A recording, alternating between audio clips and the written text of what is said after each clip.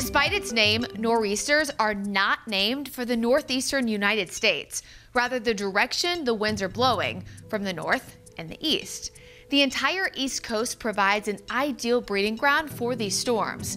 During winter, the polar jet stream transports cold Arctic air southward across the plains of Canada and the U.S. This combines with warm air from the Gulf of Mexico and the Atlantic trying to move northward.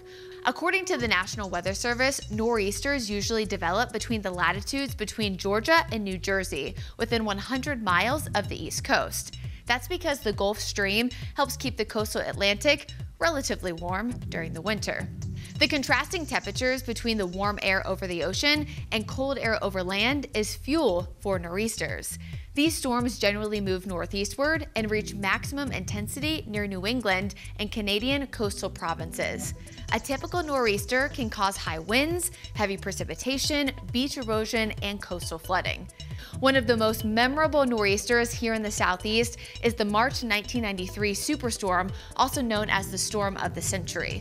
While Charlotte recorded just under 2 inches of snow, places like Lincolnton and Hickory recorded 9 inches. Raising your weather IQ on nor'easters, I'm meteorologist Brittany Van Voorhees.